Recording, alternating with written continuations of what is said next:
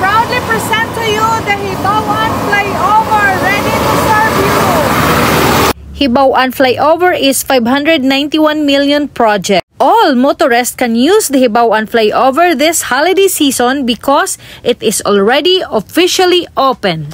Year 2020 when the construction of this flyover started. With the completion of this flyover, it helped to connect the southern part of Iloilo and the neighboring province of Antique. And it can also reduce the congestion of traffic in the neighboring towns of Pavia and San Miguel, as well as in Mandurriao district.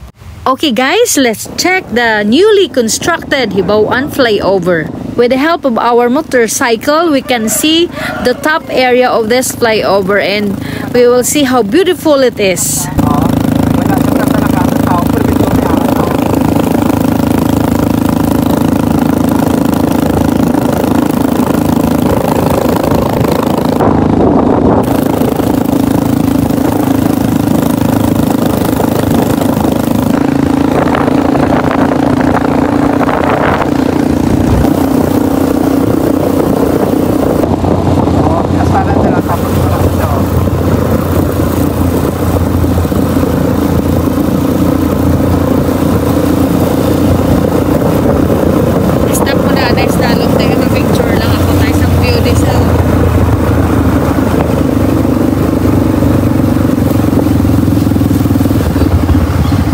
Thank you to my viewer, Sir Arjan, for informing me about this. I have not yet go to sleep because I have nap in the afternoon yesterday. So today, at of this moment, what time is it?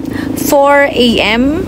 We already go to Hibao Flyover to check the latest situation, and when we arrive it is still dark, so we decided with my husband just to check the surroundings on the bottom and on the top. So guys, I will show you when we arrive here this morning. It is still dark. Yes guys, it is confirmed that Hibao Flyover is already ready to serve every motorist.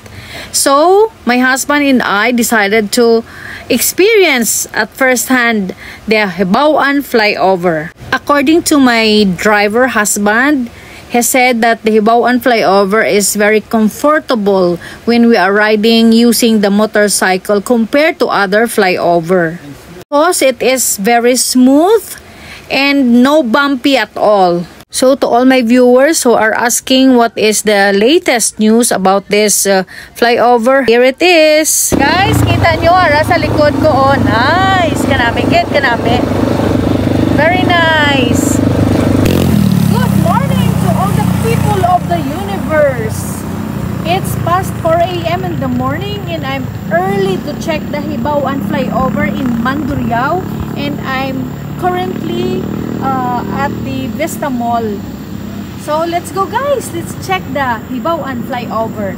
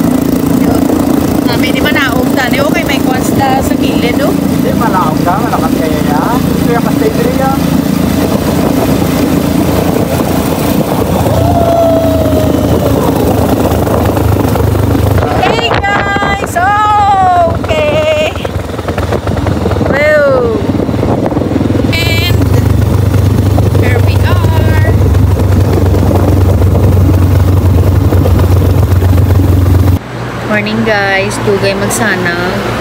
Still waiting kami din sa 7-Eleven nga magsana kit para mabalikan ko tong flyover. Wala ko tulog the whole night. I don't know. Nagkaon lang ko chocolate, then nag-inom sang gamay nga wine. Wala ko katulog pa. Dugi mo sa atin dito. Kaso lang, ang bali husband, natulugan ako sa hapon daw mga 2 hours. So that's why. So kadugay magsanag si madulong pa. So later, I just show you the whole image of the Hibao Flyover.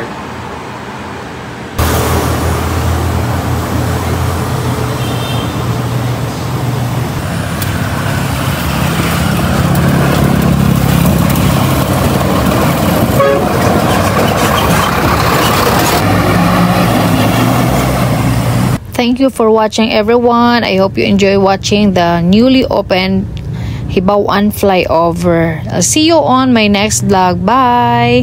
Thank you so much for watching, my avid viewers, Ma'am Lou, Mama Deng, Tita Rachel and husband, Tuto Ameng and Inday Mel, and other viewers like Mahina Blues, Budak, Chiche and Bane, and to all my local co-vloggers. Thank you so much for always supporting my vlog. And to Sir Arjan, thank you so much for always commenting and giving me information. God bless all of you and have a good day. Bye! As we go home, I will show you more of the view from Hibao to Pavia, Iloilo.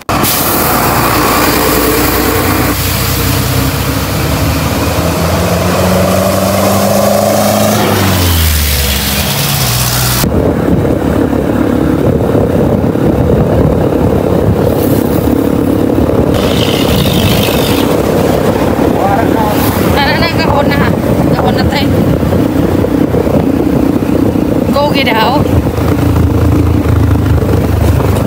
Gogid, no? Gogid. Gogid ang ano eh. Ang pag-travel. Ang diringan linya sa aton to Gogid.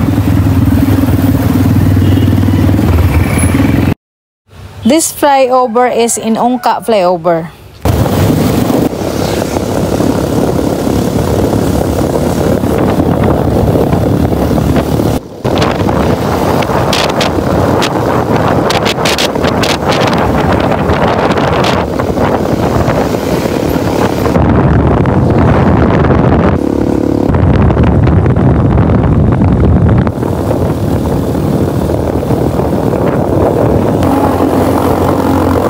We are now approaching the Balabago Flyover.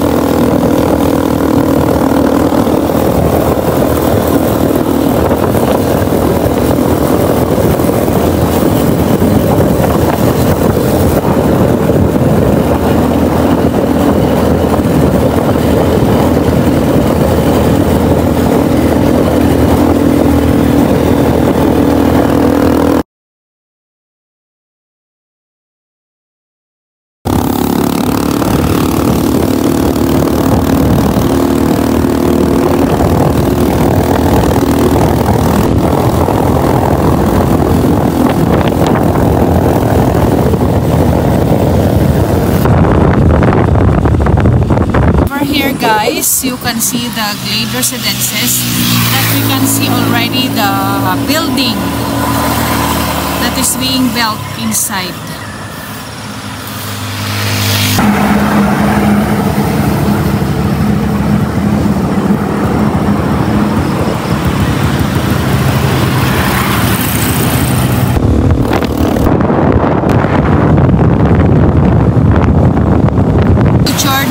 This will be the area that the SM Haro will be located.